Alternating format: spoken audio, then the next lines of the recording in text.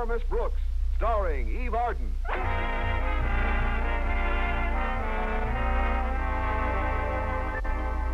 Well, in the years Our Miss Brooks has been teaching English at Madison High School, her principal, Osgood Conklin, has made his own appraisal of her worth.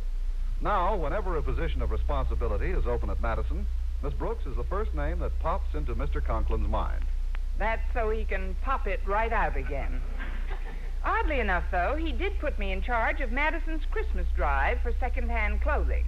I discussed my new duties with my landlady over breakfast last Friday. But, Connie, Christmas is only 10 days off. Why did Mr. Conklin wait until now to start his clothing drive? Well, I guess he couldn't make up his mind about one important item, Mrs. Davis. What's that? Whether he should organize the teachers to get clothes for the needy or organize the needy to get clothes for the teachers. But it is a good cause. What are you donating, Connie? I'm giving an old dress of mine, Mrs. Davis. But you're the head of the drive. Is one dress enough? I was going to give two, but I remembered a Board of Education rule that says a teacher can't appear in public in a slip. Well, I'd better get ready to leave now. Walter Denton's picking me up soon. Oh, before you go, Connie, do you still plan on doing your Christmas shopping this afternoon? Yes, indeed, Mrs. Davis. I've got the $25 I saved up this year right in this envelope. Good. I made out a little Christmas list of my own. I figured that with you being downtown anyway, and me having so many things to do around the house, you wouldn't mind making a few simple purchases for me. I'd be glad to, Mrs. Davis. What do you want me to get? I've got the names and the presents all itemized, Connie. And here's $25 I've saved up. How many presents do you want me to get? Just for the immediate family. My sister Angela, my brother Victor, a couple of cousins. It only comes to 12 gifts altogether. Are you sure you don't mind doing my shopping for me, Connie? Not at all, Mrs. Davis. I just have one problem. What's that? Who will I get to do mine?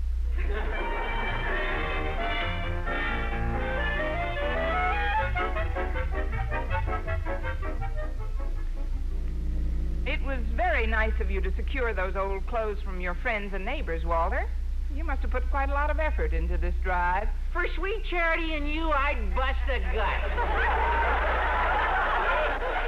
Walter, please. The word is burst. Sorry. But how do you like my contribution, Miss Brooks? It's lovely, Walter. Some old lady will be delighted with this lace shawl. That's my old sweatshirt. I guess some moths took a taste of it. Some moths left a taste of it. But I appreciate your interest in this drive, and if there's ever anything I can do to reciprocate... Well, there is, Miss Brooks. Since I heard you were going shopping today anyway, I can't think of anyone I'd rather have select presents for Harriet and my mother. And while you're there, you can get my father's present, too. Why, Walter, you're implying that I know men and their desires. Do you know men? Oh, Miss Brooks, when it comes to men, no one even comes near you. Don't rub it in.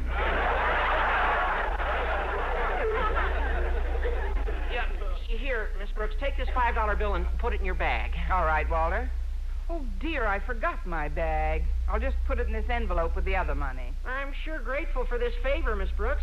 I know you wouldn't do this for just anybody. You're right. This year, I'm doing it for just everybody.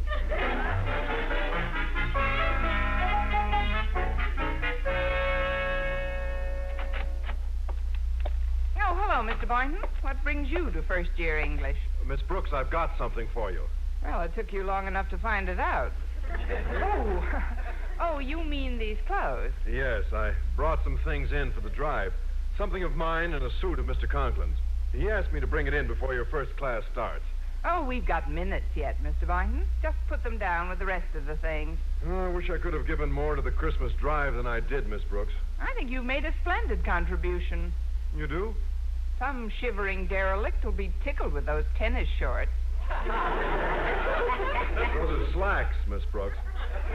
Just the way they're folded. I'd like to have given a suit like this one Mr. Conklin donated. Hey, this still has plenty of wear in it. It does seem to be in pretty good shape. Yeah, I'll say it does. Why, with a little fixing here and there, a few alterations, a good cleaning and pressing. Get that look out of your eye. He'd recognize it on you in a minute. By the way, Say, where's your jacket? Well, this bundle was pretty heavy, so I left it in the lab. I can work better this way, Miss Brooks, if you'll forgive my shirt sleeves. Now, can I help you sort these clothes? Oh, no, thanks, Mr. Boynton. They'll do that at the mission. They're sending a truck for the stuff around lunchtime. At least I hope it gets here by then. I don't want to get tied up this afternoon. I have a lot of Christmas shopping to do. Oh, I see. Miss Brooks, could I ask you something? I've got to clean up my lab today, and, well, if you're going to be downtown anyway, what would be simpler than to leave the selection of my parents' gifts to you? Your parents' gift? Yes, and my Aunt Mattie, Uncle Fred, and my nephews. Here's my list, Miss Brooks, and here's $20. As the kids say, you're a living doll. I'm a dead duck.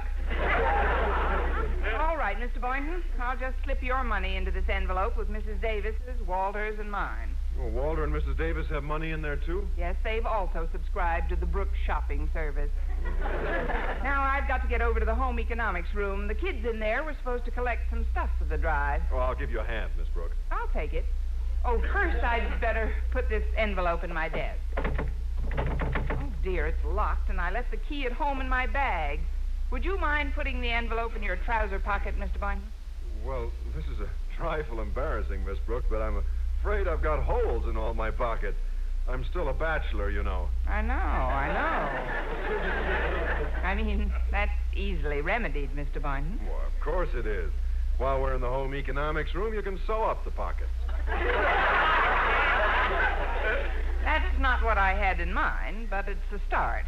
Meanwhile, I'll just put this envelope in the breast pocket of Mr. Conklin's suit on top of this pile. It'll be safe here for a few minutes. Safer than carrying it around, I guess. All set. Come on, Mr. Boynton. We're off to get domestic.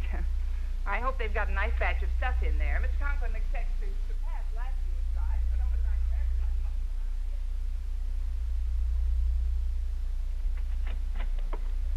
everybody. Well, here are the bundles, Harriet. But there's no sign of Miss Brooks. Now, I guess the people from the mission got here sooner than she expected.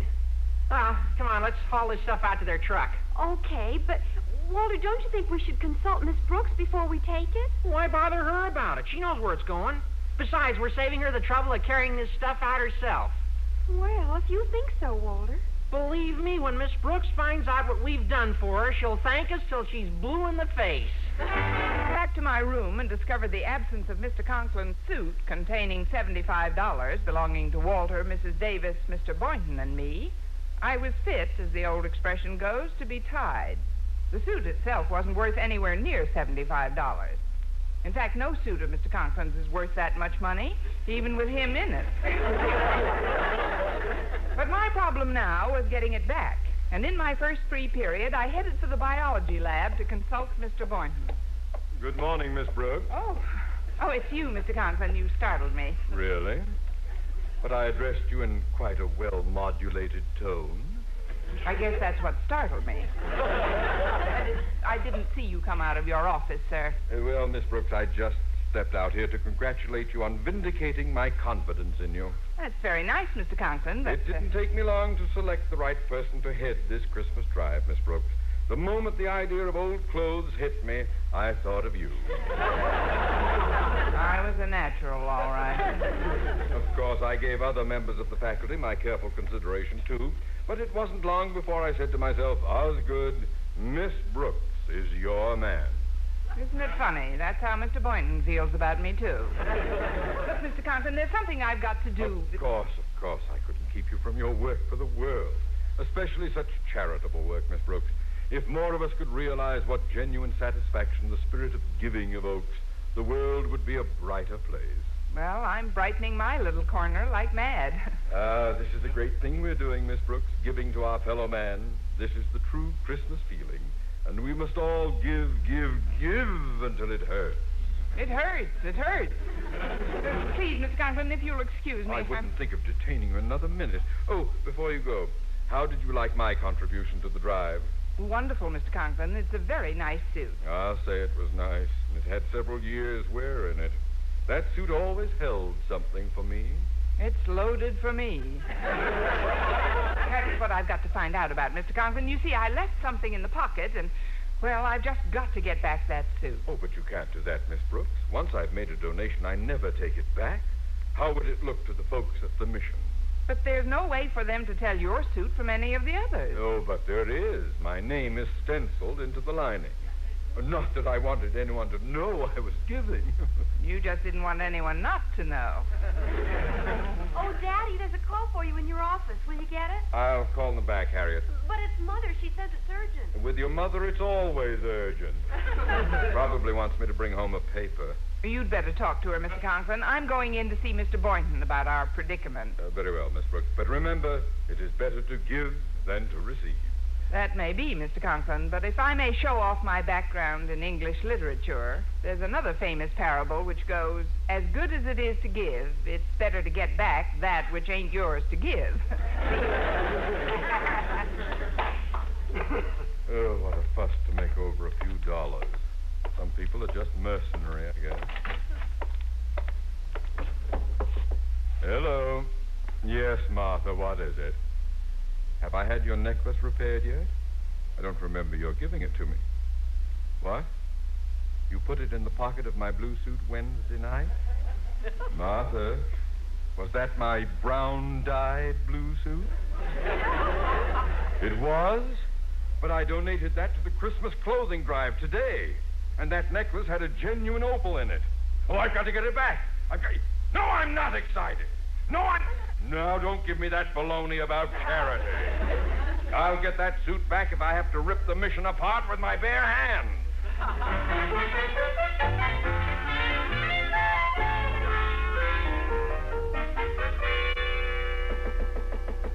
Come in.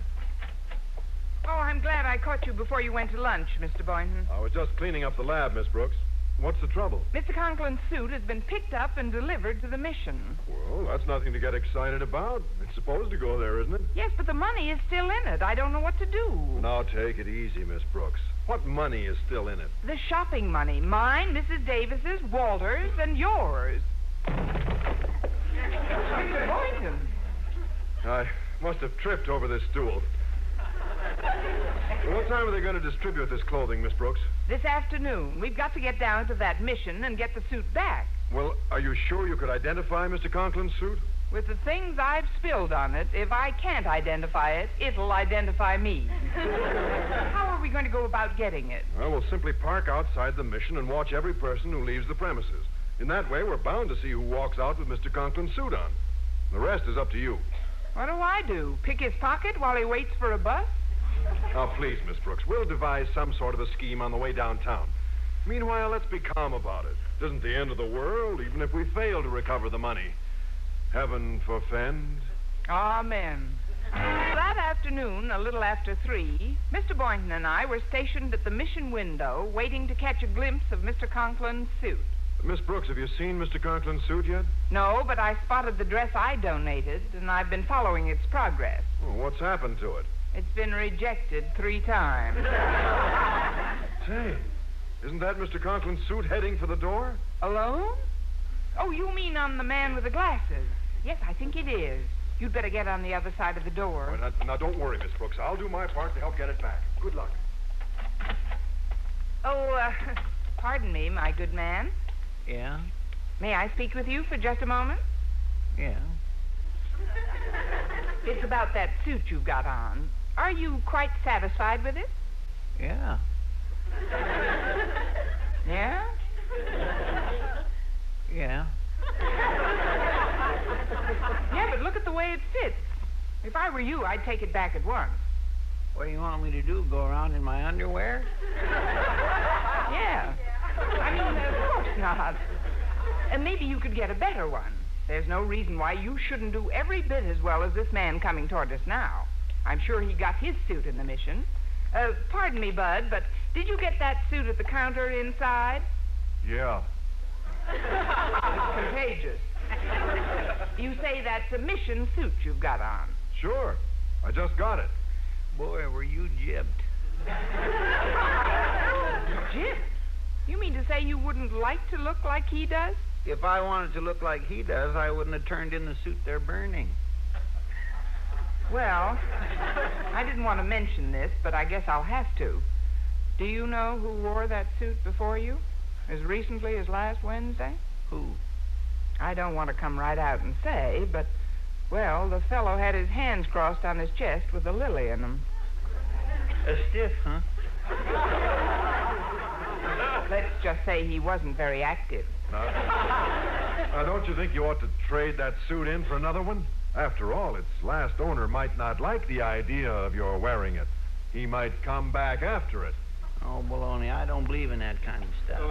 Miss Brooks, Mr. Boynton, I've got to talk to you at once. Mr. Conklin, what are you doing here? Well, I've had a change of heart about my donation.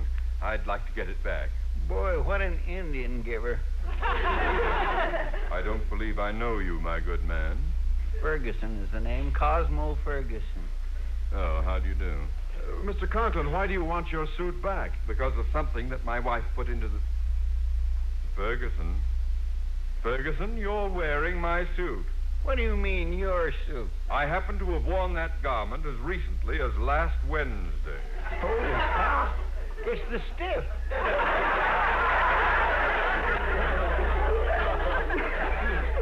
What's that? This lady said the suit was on a dead guy last Wednesday. I must have caught you while you were dozing, Mr. Conklin. Now, look, I've just got to have that suit back. It has a sentimental attraction for me. Now, be a good fellow and return it. Nothing doing. I was handed this suit and told it was mine to keep. Now I'm leaving. Wait. I'll get you another suit. Please, Mr. Ferguson, be reasonable. No. Oh, come on, Cosmo. You don't want that old suit. Of course you don't. Give it here. Take your hands off of me, Pompous, or there'll be trouble. That's the idea. You and him fight, and I'll hold your coat. I am not going to fight. I'm just going. No. Wait, I'll give you $5 for that suit. I'm staying. I'll give you $6 for it. Miss Brooks, why are you bidding for this suit? It's got a sentimental attraction for me, too. I've spilled more on that suit than any of your others. Good. I'll give you $10. 12. 18. 19. Gee, and I always thought they just sang songs at Mission.